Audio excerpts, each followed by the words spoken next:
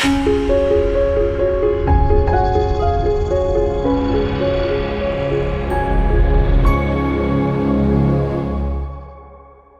everybody, welcome back to Organic Chemistry. My name is Todd Rothman, and in this video we're going to start to learn about carboxylic acids and their derivatives.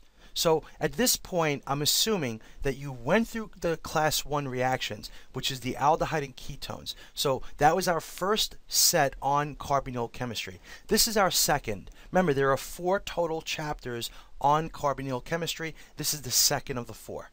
So what we're going to do in this chapter is we're going to focus our attention exclusively on, well, for the most part, we're going to focus our attention on carboxylic acid and derivatives.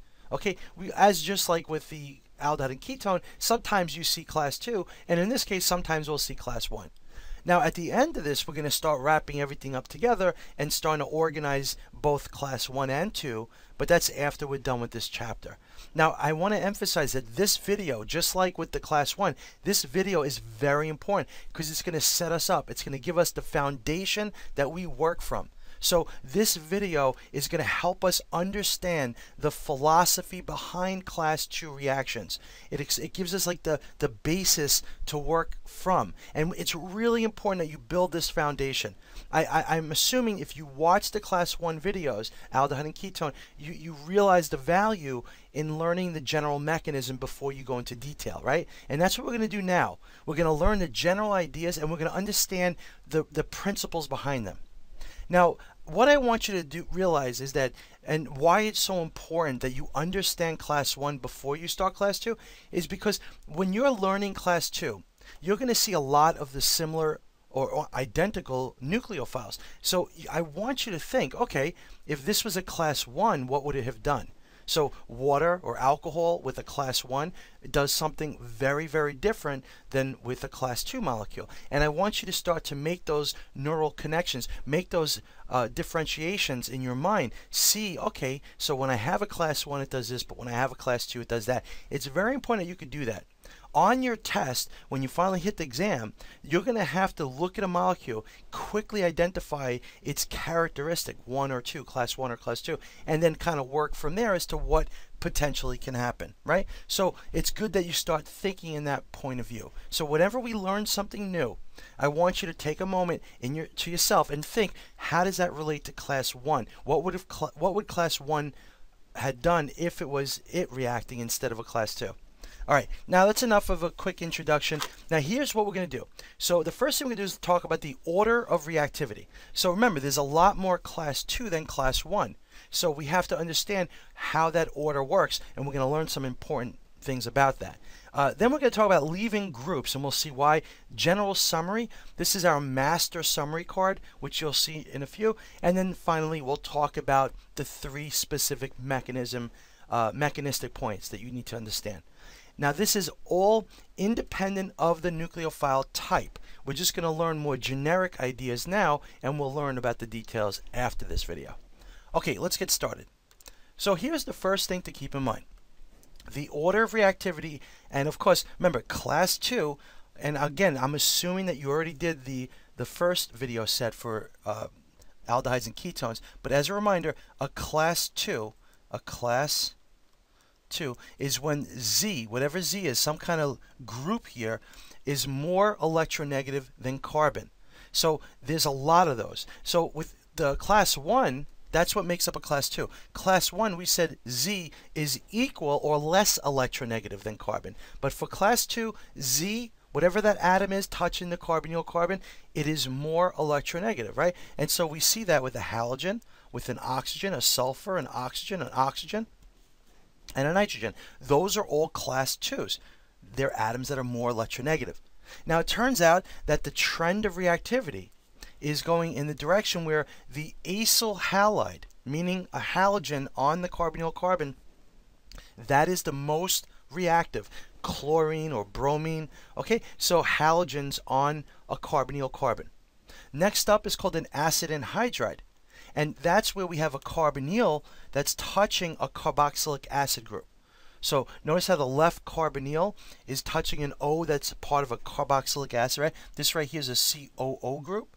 So that's That's called an acid anhydride. All right, that's the second most reactive. Following that is the thioester. That's a sulfur similar to ester, but a sulfur. Oh, by the way, thioester is not what I have here. This is SH. It should be SR. It could be SH as well.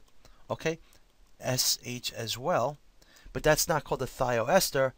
That's a thiocarboxylic acid. So a thioester is where it's SR, and I'll leave it there because thioesters are actually the ones that we care about for this section here. Not to say that you couldn't have a thiocarboxylic acid, but well, actually, I mean, you could. So I might as well leave it in here. Although it's just not very common that you'll speak about it.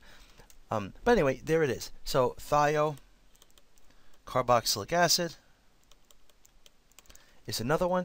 And then finally, down below on the next level is the ester. And notice how it's equal in reactivity to the carboxylic acid. Just like the thioester is equal to the thiocarboxylic acid. So that's a very common trend, and we'll learn why as we go on later on. But those are equal. Now remember, this is increasing reactivity going up to the left, right? Look at my arrow on the left. So it's going up. So now the next one up is the carboxylic acid after the ester, which I should say they're equal in energy. And then finally below that is the amide. And the amide is the one that is the least reactive of all of these. You have to know this trend. Not so much the thiocarboxylic acid. I just kind of added it in now because it is in there, but I don't think we see that often until chapter 18. But anyway, there it is. Now I want to show you that this is increasing reactivity. So no surprise, working down this way, this is increasing in stability, right? So stability is the opposite of reactivity, right? So the amide is the most stable and therefore the least reactive. Now, what's going on with this reactivity stuff? Well, it's very much the same as what we talked about with our class 1. We're going to have a nucleophile that needs to make its way into this position. And what we're looking for, here's Z, and what we're looking for is we want to have a carbon that's most positive. More positive the carbon is, remember this is partial negative, the more positive this carbon is, the more that this nucleophile is going to find it. It's going to get in there quicker. And there's another new group, a new idea, which has to do with this Z. So there's also that the leaving potential of this plays an important role. So remember for class 1 and class 2, class 1 aldehyde ketone, we said there were two factors. There was the steric issue, and then there was how positive is the carbonyl carbon. Well, we have one in common. We have the positive carbon concern. We also have steric. I mean, that's always a concern. But there's a new idea, a leaving group. So it really comes down, if we want to summarize, into three things to consider. How good is the partial positive carbon? How strong is it? The second thing is, okay, we might as well add steric factors, right? So we want to make sure that a nucleophile can get into the carbonyl. And then the third thing, which is new, is leaving group potential for Z. These are the factors that will influence our decision and actually what make up this trend up here. Okay, so it turns out that the carbonyl carbon of an amide is the least positive. Now think about that. If you have, let's say, a carbonyl with a nitrogen on it, it doesn't matter if it has H's or not, by the way. So this amide could have H's on it, but it could also have carbons, 1 or 2. Doesn't matter. It won't have 3 because then it would be positive, but it could have 1 H or 2 H's, 1 carbon, 2 carbons, so on. So here's an amide. Now when this goes to resonance and this goes up, think about what's happening. Well, this nitrogen is becoming positive, right? And now if I consider that, let's say, same analysis with an oxygen, let's say an OCH3, right? So then you have that. Or let's consider the acyl halide, which is kind of giving us a broad enough idea of what's going on here. Okay, so this is what we're dealing with, right? We have these different considerations, and this is positive.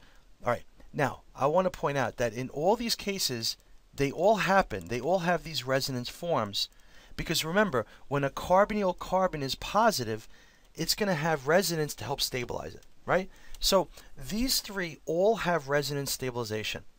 And that's why, in general, they're not